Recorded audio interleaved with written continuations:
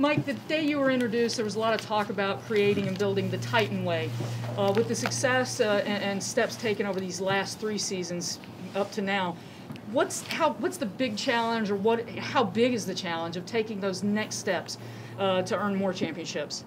Well, I think the longer that you do, I mean, it's about sustained, consistent success, and it's about trying to build a culture of winning and competitiveness. And then, this is when you have to play your best. This is when it matters. There's no do-overs. There's no, hey, let's come back next week and get them. So that's the approach that we're taking. We're trying to use this time wisely and get everybody what they need and focus on, the things that we know are important. What is at stake? And obviously you don't get any do-overs.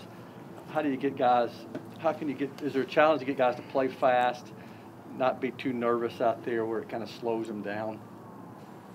Yeah, I think that just making sure that, you're preparing, and we've played in a lot of big games, and, hopefully they can settle in whenever that is and go play. And that's what it comes down to. And I think that that's a great point. At the end of the day, we're going to give them a game plan in all 3 phases, and they have to go out and execute and make plays, and we have to give them answers, if things are showing up in the game that maybe the other team had done differently. And I think that we try to do that anyways. It's just that, you don't want to just start making things up, Jim, just because you're in the playoffs. It's not like, hey, let's start to try this. We have to, be who we are, do what we do, things that we believe in that we know are important.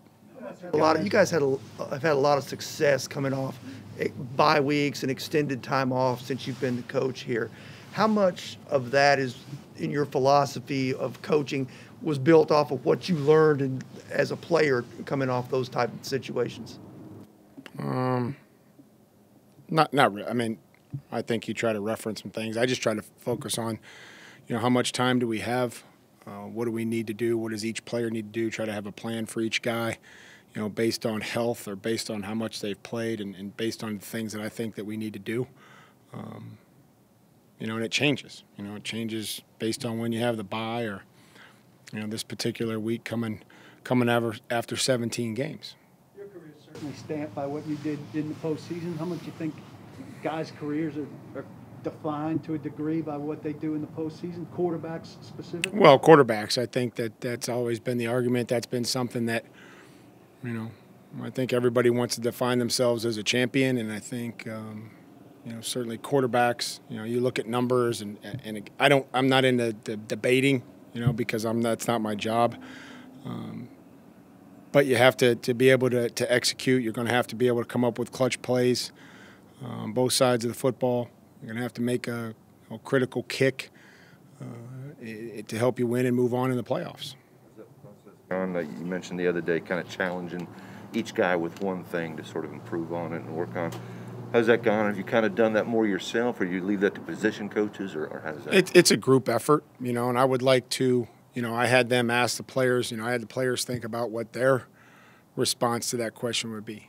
Because I think any time that, you're dealing with somebody else and there's something that you're asking them to do, you hope that what they had in mind was similar to what you had in mind, so that there's not a whole big disconnect. And then you have to spend a bunch of time trying to close the gap about what they perceive or what they think and about what the coaches think. So that it's going well. We'll continue to do that today. We'll do it Sunday. We'll continue, throughout our preparation.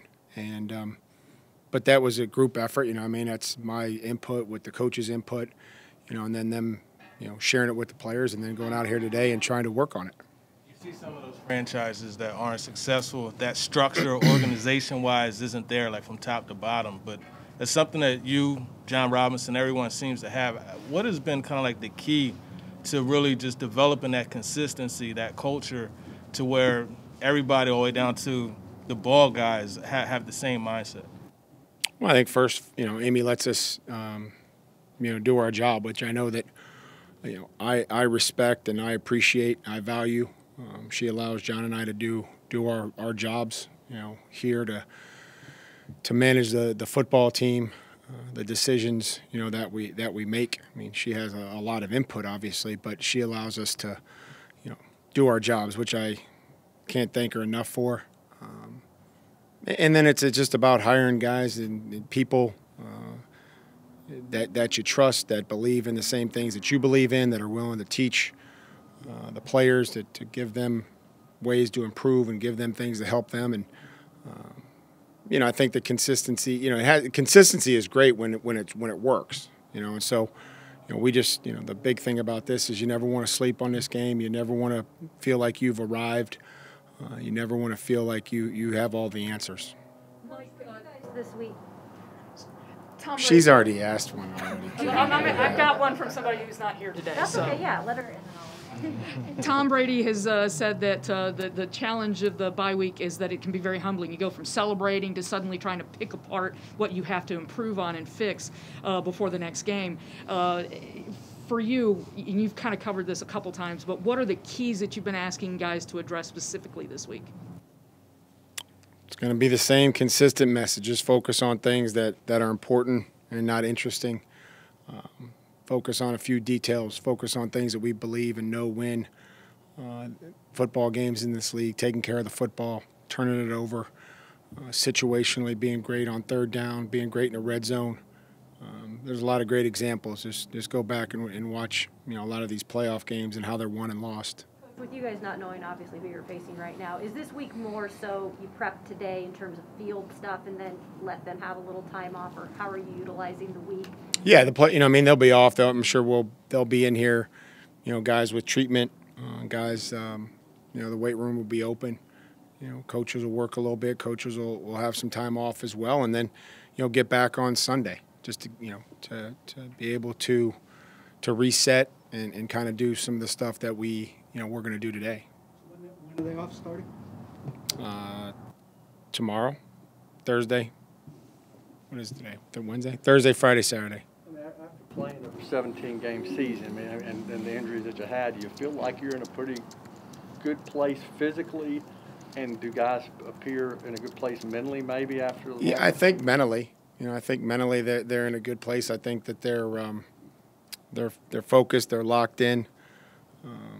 But I also think that they are probably looking forward to a few days off. And we'll get them back here on Sunday. We'll focus on today, trying to have a great day, get some conditioning in, some fundamentals. And physically, I don't think anybody feels great. I can't imagine that Jeff Simmons or Kevin Byard, these guys that played, Ben Jones, whether they're on the injury report or not, I can't imagine they feel great. What gets you through it? The prize at the end, I guess, is what. Well, I think that's a great question for them. I don't want to speak for them, but I know that those particular players and a lot of other ones are, they're going to do whatever they have to do to be out there, to be ready, to do whatever they have to do to help the team win. A real quick comment on just Ryan, you getting AFC Offensive Player of the Week, kind of a cool thing for him, headed into the bye week too, but also to the playoffs to have something like that. Yeah, it's good, very good performance, and a lot of stuff that he did helped us win, like just the ability to go down there in the red zone and execute, and the points at the end of half ended up being, critical. So keep building on it and keep working on it, and I know that that's what Ryan will do. I'm sure he's, appreciative of the honor and the recognition, but he's going to be back out there today, trying to improve some of the things that he needs to work on. Coach, accomplished your regular season goal in terms of getting this bye. You guys put yourselves in the best position. I know you've talked and preached about how you're just getting started, a lot of work ahead, but did you allow yourself any time, maybe the last day or two, to reflect on, as a head coach, being able to accomplish that first goal? No, as far as the reflection, no, it's just part of the process. And, there's only one team that was going to get the weekend off in the AFC and one in the NFC. It would have gone to, a quick turnaround and preparing and finding out who we play. And then, to be able to be in a position to have the week off, it was, hey, what's the best schedule, for our guys. So not a whole lot of time for reflection. I just want to try to continue what we've done, which is which is play well down the stretch. You know, obviously well enough to win 3 games in a row and put ourselves in this position.